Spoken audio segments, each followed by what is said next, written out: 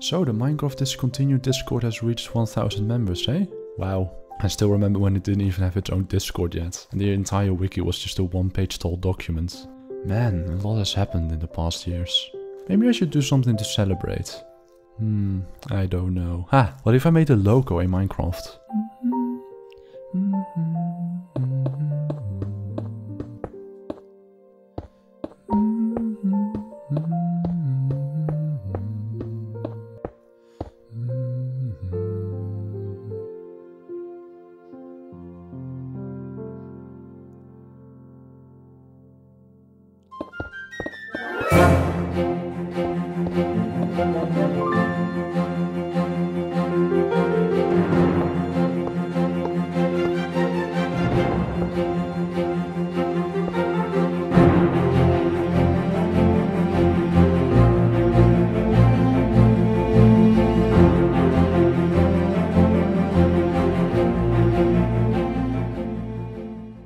Well, it's certainly cute, but it kind of feels like the least I could do. You know what? Doing this in my Minecraft skin doesn't feel right. How about... that's better. Come walk with me.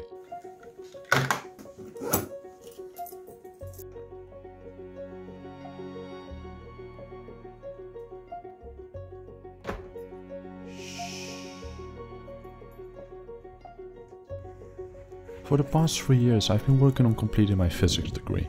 Now doing this has been the most intellectually difficult and most fulfilling thing that I've ever done in my life. I remember the summer prior to my enrollment. A slightly younger but not less curious version of me wandered into a Discord server ran by PuffinFizz HQ. I made some friends there and played Minecraft with them, and that is where it should have ended by all means. But what you guys were doing back then inspired me so much that I decided to hell with it. I want to be part of this. And with that I mean do anything other than edit the wiki.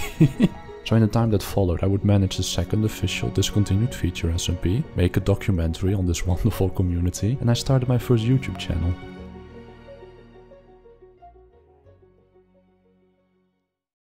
Hey Jim. Why would you dare call me? This is awful! No! Don't do this, Joey! Why? This is ridiculous! Jim, I just want to share an image with you. Okay. Have you seen this image before? It's like a famous dress on the internet. Like no one knows what color it is. Oh, it's white and brown. No, it's not white and brown. It's gold and blue! If you're worried that I'm gonna make this all about me, don't be. I just need to get my natural tendency to see myself as the center of the universe out of my system. We all have that sometimes. In my documentary I describe this community as humanity's spirit for exploration. And for my segment I hope to reaffirm this to all of you. Because nothing else humanity more to me than arguing about which version of Minecraft is the superior one with the same burning passionate powers to start and even the gods would fear. But something else that I associate with humanity is the simplicity of doing something for the love of doing it. For the joy of standing on one mountain peak just to look at the next. Not for any egotistical drive, not for fame or money or power. No, the human spirit explores because that's what we do. Sometimes foolishly, but always with the hope to make life better. It's of course easy to compare the community with exploration for the sake of exploration. After all, even though countless of hours have been put in, no one has earned a single cent from it. However, I would be a completely pretentious idiot if I held it self-evident that we've made lives better. However, I don't need to look that far to find a life that this community has improved. Because a good example would be me.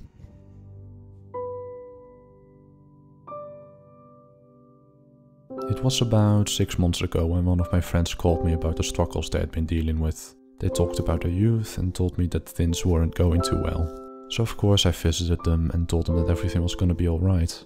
It was a long night, a cold night, but as dawn grew nearer I started getting the warm feeling that the cold wasn't going to take either of us. Not today, not ever, and I promised him that I would be there for them.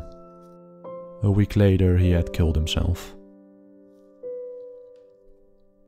I was, to put it bluntly, devastated. I started drinking more and before I knew it I was emotionally exhausted.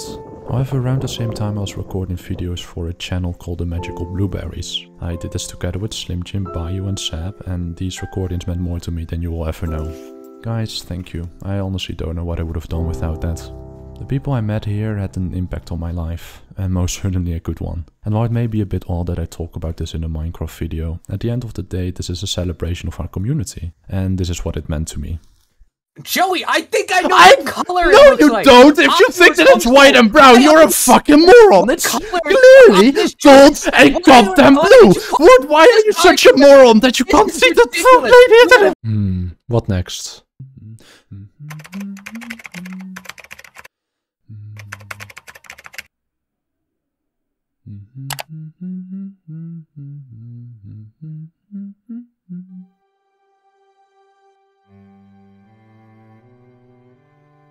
I started this segment by talking about how I'm studying physics, and I think that kind of fits in a metaphorical sense. At the end of the day, physicists discover things in our world that no one has bothered to look into yet, mostly because it's boring nerd stuff, but also because physicists are passionate about discovery.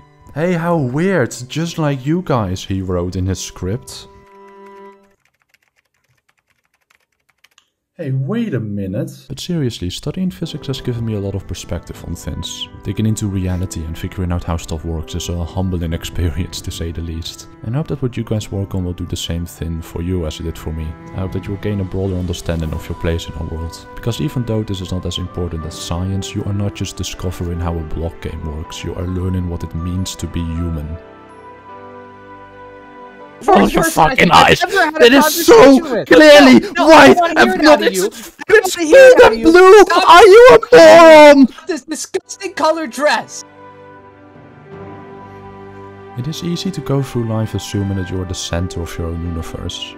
Of course, it is incredibly difficult to convince yourself this in a philosophical sense, but in a more mundane, everyday situation, it is our automatic behavior pattern. To give an example, imagine you work a very rough 9 to 5, and after a day of work you feel a bit stressed and a lot more tired than that, and you just want to go eat, unwind for an hour and go to sleep early because you have to do the same thing day in and day out. But you get caught in traffic on your way home. Now it's incredibly easy to become upset at the person in front of you, with their fat SUV, driving their wasteful car, killing the planet with their carbon emissions. And of course they're sporting a religious bumper sticker about how I'm going to hell if I don't follow their belief system. And you start to contemplate how of course the most annoying drivers always seem to gravitate to the biggest, most fat and wasteful cars. So you start to honk at them, yelling how they should really just hurry up.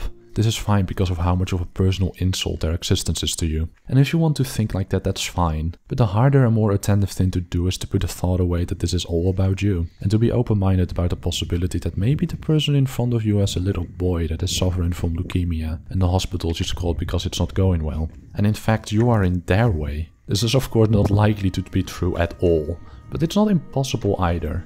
And this lack of imagination can become a possible hindrance when we need to apply these smaller moments of practice to larger, more consequential situations. Because when we start to think we know for certain what reality is, we blind ourselves to the most basic principle that reality has to teach us. That the most basic, simple aspects of it are often hidden in plain sight. And the modern world is all too happy to hum along with our hymns of ego. It is so easy to allow yourself to become king of your own skull-sized universe. But what is much harder, and what I will urge you all to do, is to look beyond bickering and beyond this my team, your team rubbish, and realize that no matter how big or how small, we are all here to do the same task. And that is to learn together and to grow together. And while not all of you may practice this lesson, and some of you may never learn it at all, I can promise you that what you're doing right now, working at your little block game, will give you the perspective and state of mind that you need to go through life with more meaning and purpose than most people will. So to the discontinued features community, congratulations on reaching 1000 members. I cannot wait to see where this ride will go next. But no matter what happens, I know that you guys will be alright. Because what you are doing, the skills that you're learning, will help you realize that this isn't a white dress, nor is it a blue dress. This is a dress. And in the grand scheme of things, it's more productive to consider what the disagreements have to teach us about ourselves than who is right about the color of the dress. So please, for the love of God, stop arguing about whether Java or Bedrock Edition is the best version of Minecraft.